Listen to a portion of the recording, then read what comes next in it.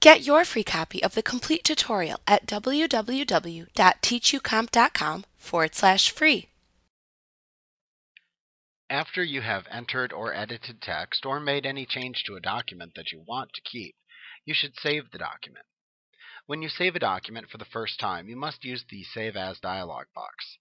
When you do this, it gives WordPad a location to which the document will be saved, as well as a file name. Be sure to give it a name that you will remember, and also be sure to remember where you saved it. You can access the Save As dialog box by simply clicking the Save button that appears in the Quick Access toolbar at the top of a previously unsaved document.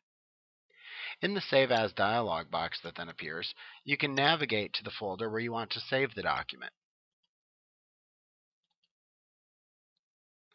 Then in the File Name text box, you can enter a name for the file. Then click the Save button within the dialog box to save it. Now once you have named the file and saved it, its name will appear within the title bar. When you go to save changes in the future,